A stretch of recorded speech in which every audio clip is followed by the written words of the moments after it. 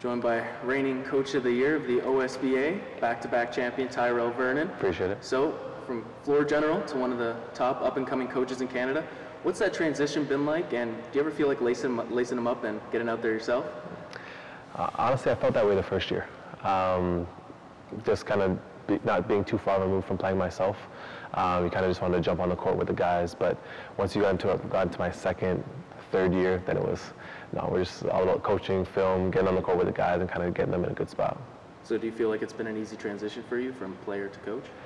I think the first year was that transition period, but other than that, no, I think it was smooth. I understood that my time playing was over. Mm-hmm. I think sometimes guys have trouble with that. Right. But I think being able to coach and still be in the court and still be around the game helped me with that transition. So going into coaching, it was actually as smooth as it kind of possibly could be, I think. Fair enough. So, 3 OSBA Finals in a row, winning 2 of those 3. Right. How did you lead this TRC program to have the success they've had through your time here? That's a tough question. I'd say it's accountability. Making the boys accountable for what they're doing on a day-to-day basis, whether it's on the court, off the court, being accountable to their teammates, making sure you're getting everything you have on every single possession, and at the end of the day, playing for one another. I know it's easy to say, but there's steps to it, and it doesn't happen overnight. It takes time, but just building that culture of I'm not going to let you down, you don't let me down, and if you are letting me down, I'm going to let you know about it. And I think it means a lot more if it's coming from the players rather than me. So I can kind of teach it and enforce it in practices, but then as the season goes on, it's less me and it's more them. So I think that's kind of helped us in the last few years. So let's just get back to these 2019 OSBA playoffs. Mm-hmm. It was definitely a wild ride for you guys, starting with arguably your best player, Sabri Phillip, going down with that horrific injury. Right. What did you say to your guys to keep them motivated and keep them going and ultimately capturing that championship? It actually goes back to kind of the question before. It was when Sabri went down, it was very emotional. All the kids, like they're all friends on both teams at that moment, kind of like a brotherhood. But Sabri said he wanted everybody to play. He didn't want it to not play, and when he was down there, I know it looked really bad, but when he was down there, he was upbeat, he was energetic, and he kind of told me, he's like, Coach, we're up by 6, we need to finish this game. Wow. So I think once I went back and told all the guys, hey, listen, he wants you all to play and finish off this game and kind of do it for him.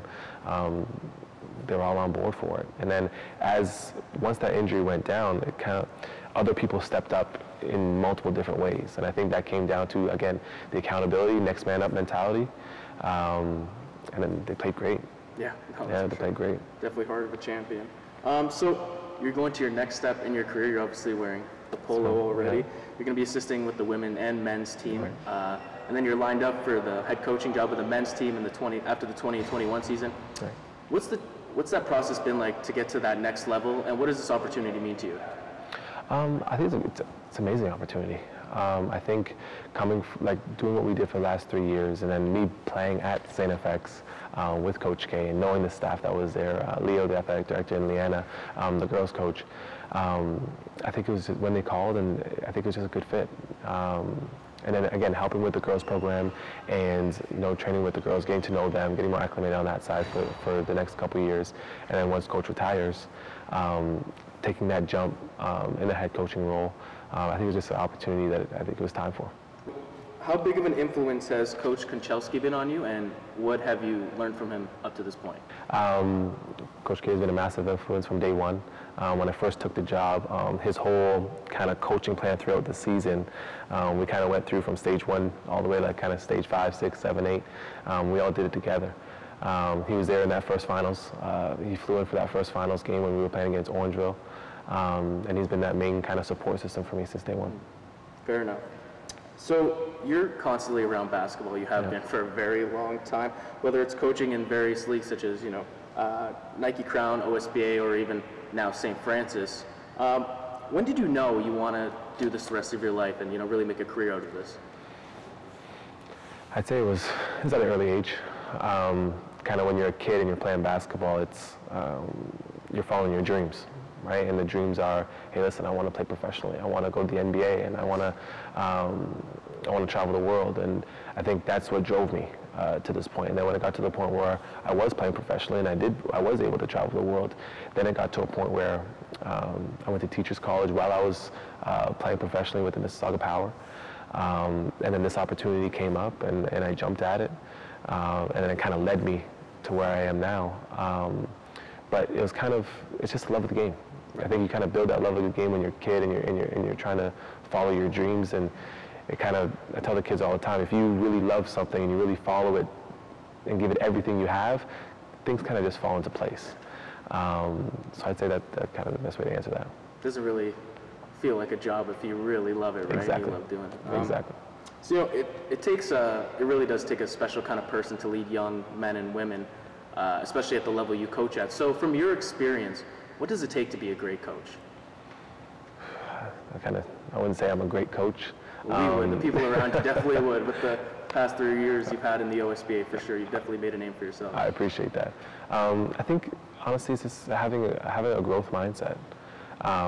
Being able to kind of wake up every day and say, I got to get better. All right, what else can I watch? What else can I figure out? What can I look at the game in a different lens? And never being comfortable.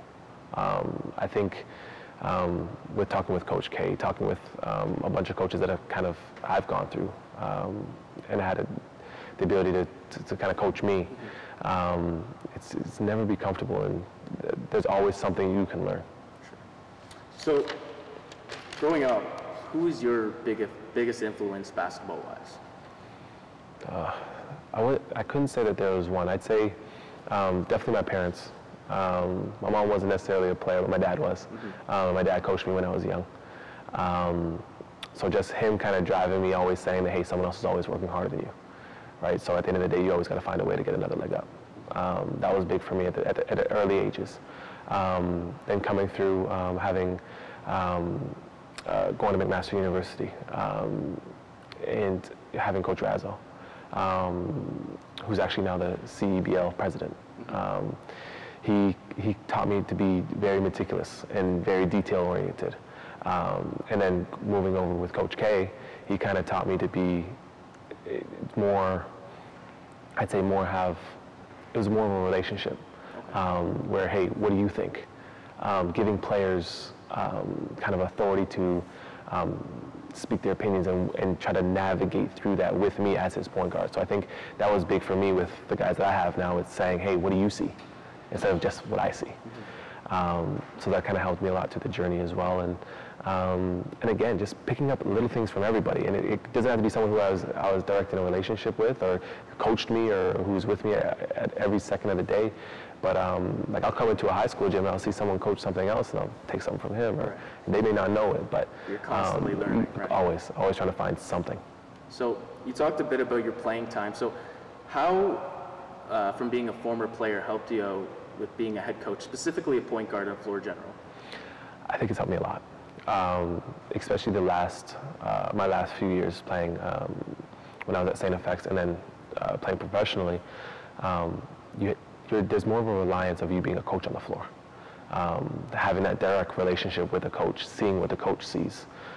Being able to relate to the players in a way that sometimes maybe the coach can't, but because you're a player, you can say certain things that the coach can't, or maybe relate to them in a different way. So I think that helped me a lot in that, what does a player want to hear when he's tired, when he's missed a few shots, when he's, let's say someone else has made a run, right? What do they want to hear in that moment? And I kind of just go back to what would I want to hear in that moment. So it's kind of, I think it's helped me a lot going forward.